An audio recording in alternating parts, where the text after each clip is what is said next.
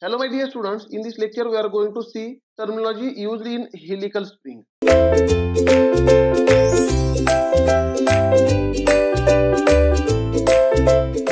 Here helical spring is shown.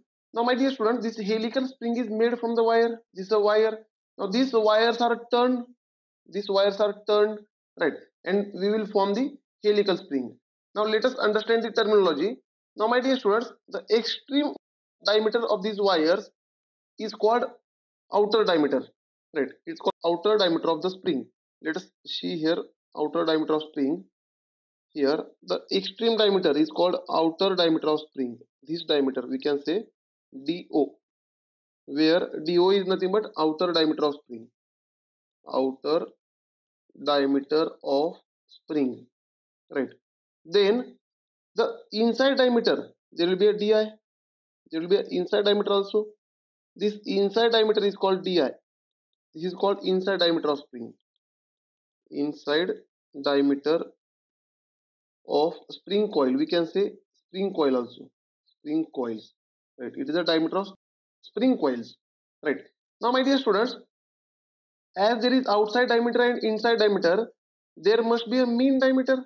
Therefore, let us say D is mean diameter of spring coils. Mean diameter of, we can say, spring coils. Therefore, this mean diameter will be outside diameter plus inside diameter divided by 2. Therefore, if I want to represent this mean diameter, then I will find exactly at the mean of this spring. Therefore, this diameter is called mean diameter of this spring. As well as, my dear students, the wire used, this wire used having some diameter. Therefore, this dimension is called diameter of wire. This dimension is called diameter of wire, and this diameter of wire is represented by small d. Therefore, small d is called wire diameter, diameter of wire. All dimensions here I am considering in mm, right? And my dear students, the consecutive distance between two consecutive turns, right? Two nearest turns is called pitch. The distance between two nearest turn is called pitch.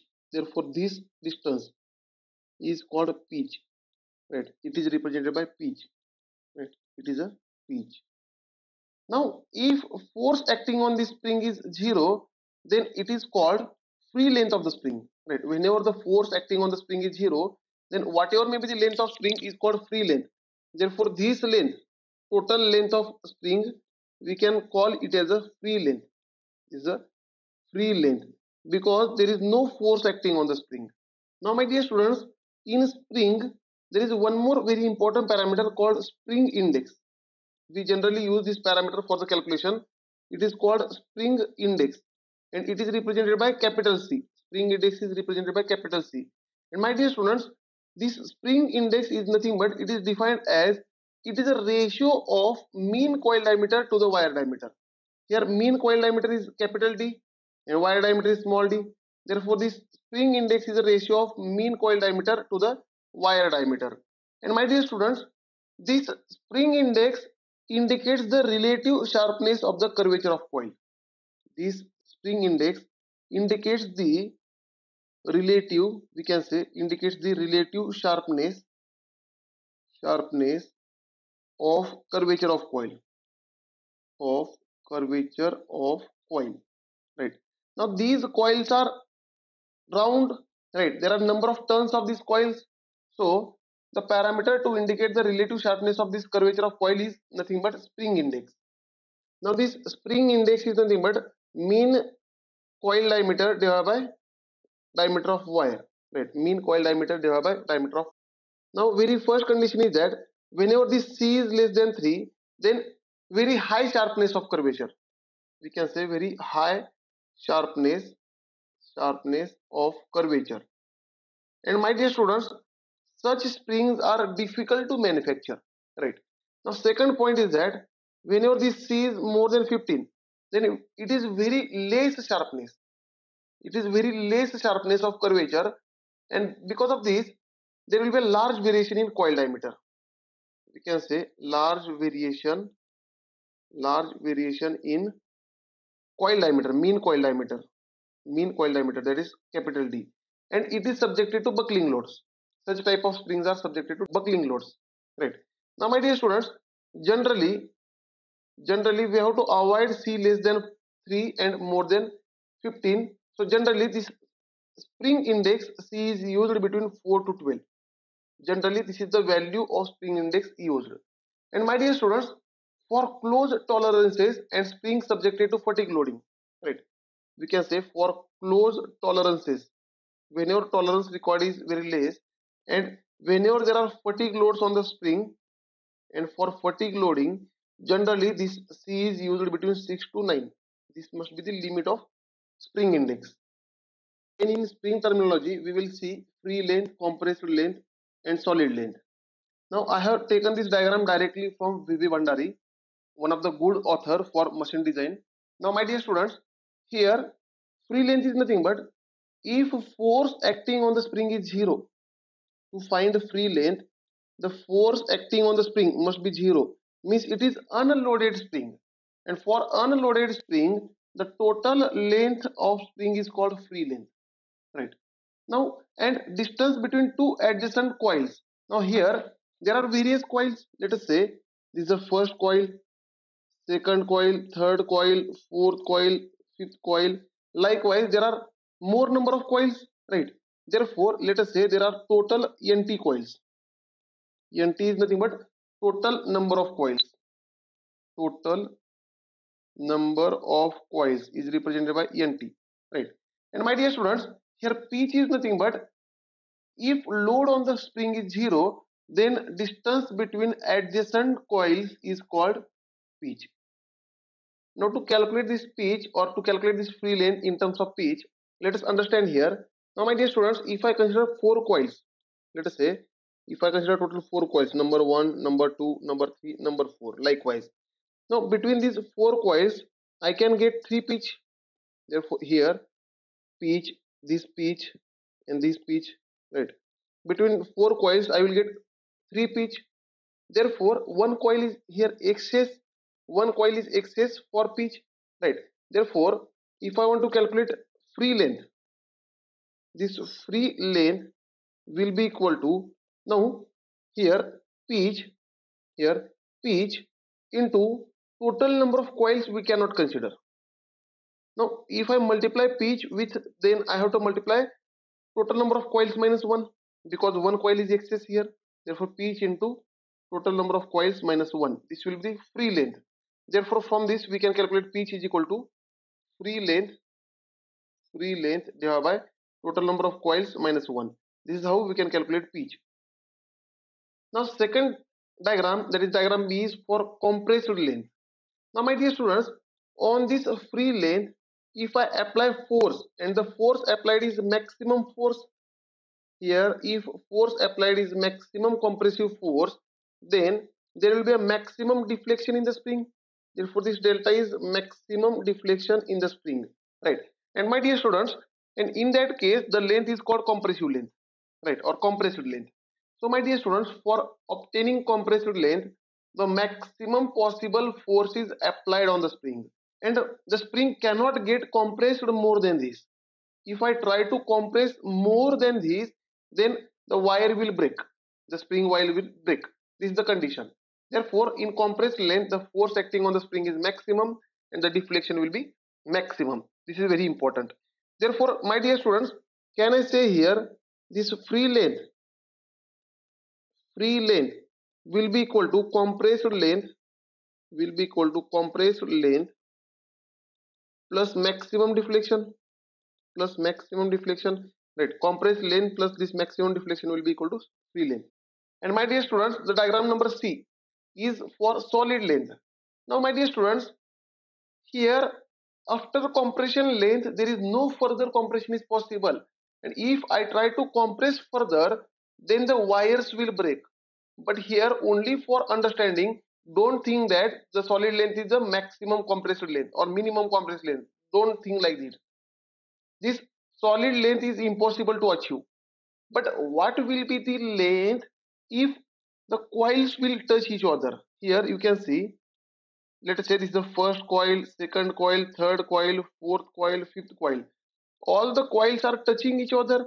Now, what will be the length if all coils touch each other this length is called solid length. But this solid length we cannot achieve. We can compress the spring up to compressed length only. Now, therefore, what will be this solid length? Can I say this solid length is equal to, now my dear students, here there is a diameter of wire. You will find there is a diameter of wire. For one wire there is a diameter d, and there are such ent wires, right? Means there are total ent coils. Therefore, the solid length will be ent coils into diameter of one coil or diameter of one wire, right? This is called solid length. Now again, in spring terminology, very important parameter is that spring stiffness represented by K. Now this spring stiffness is very much important parameter of spring. It is defined as the force required to produce unit deflection. Now the meaning of this is, let us say we have spring, let us say we have such type of spring, helical compression spring, right? And now my dear students, let us say the spring is having at initial position. Let us say this is the initial position of this spring, right? Now my dear students, this spring will be having spring stiffness, and this is always constant for any spring, right? Now if I apply force on the spring, let us say if I apply force P, and because of this force the spring is deflecting from initial position to final position, and let us say this deflection is delta, right? And my dear students, this spring stiffness K is defined as force required to produce unit deformation. Means force divided by deformation is called spring stiffness. Therefore, force in Newton, deformation in mm. Therefore, Newton per mm is a unit of spring stiffness, right? And my dear students, here, if this applied force is zero, then deformation will be zero. Let us understand this concept. If I draw force versus deformation diagram, if I draw force versus deformation diagram, if applied force is zero, then deformation will be zero. Means the diagram starts from the zero.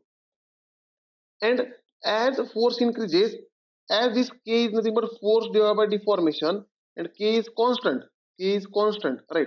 Therefore, force is equal to K into deformation, right? Therefore, I can say force is directly proportional to deformation power 1.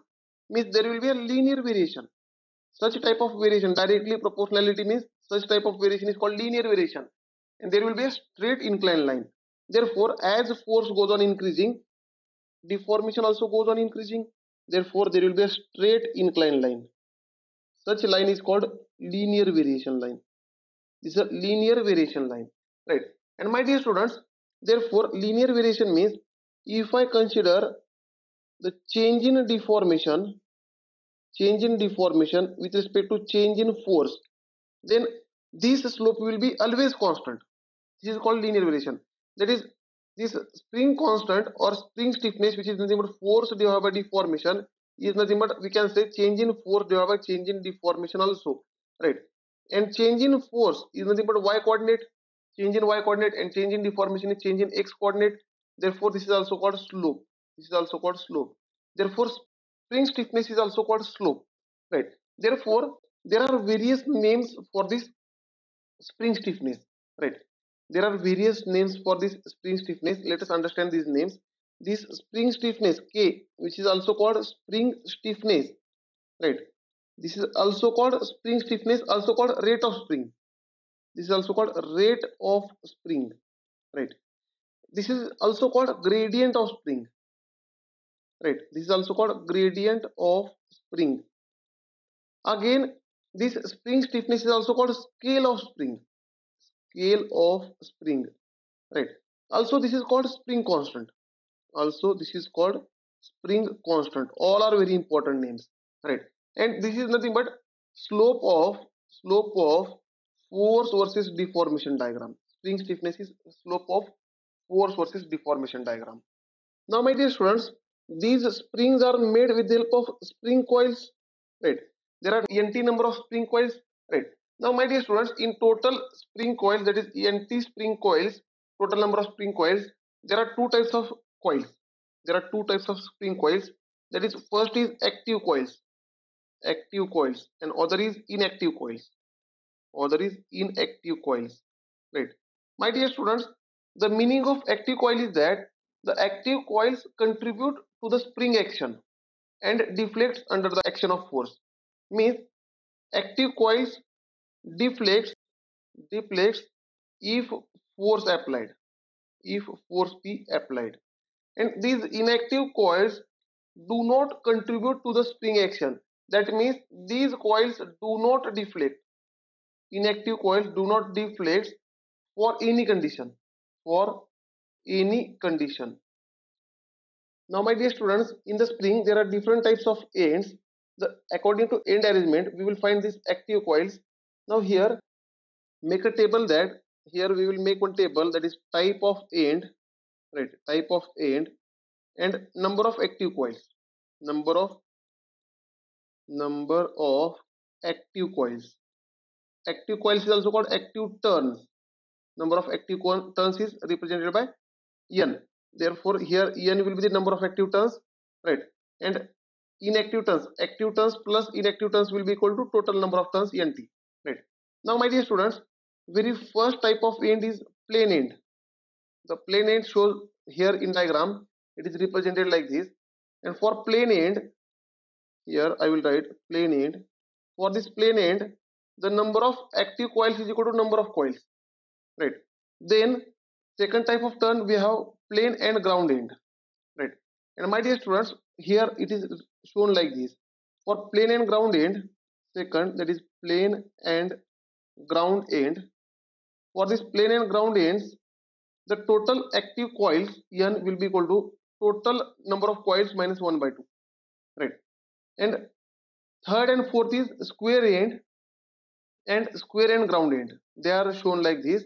Now for both them, here I am writing for square end as well as for square and ground end. Square and ground end. The number of active coils will be equal to number of total number of coils minus 2. This is how we can find total number of active coils. Thank you, dear students. In next lecture, we will see stresses and deflection equation for helical spring.